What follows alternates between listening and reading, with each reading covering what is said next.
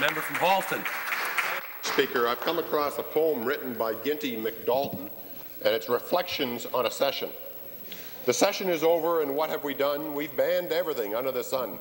Now you don't need to think, simply obey. We'll run your lives the Liberal way. Science and prayers and trans fats banned. Don't mind the bigger issues at hand, like C. difficile or Native affairs. Those will take care of themselves, I swear. All session long, there's been too much complaining about the very few well-paying jobs we're retaining.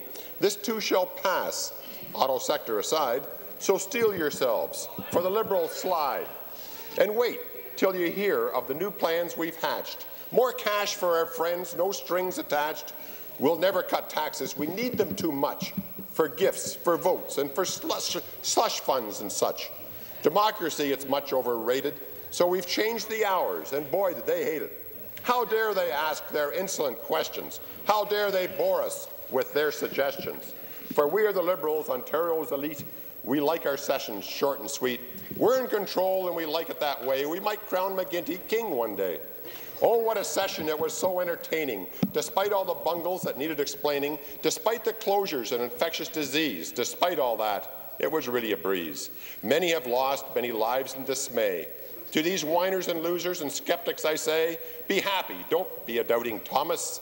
Things will get better somehow, I promise.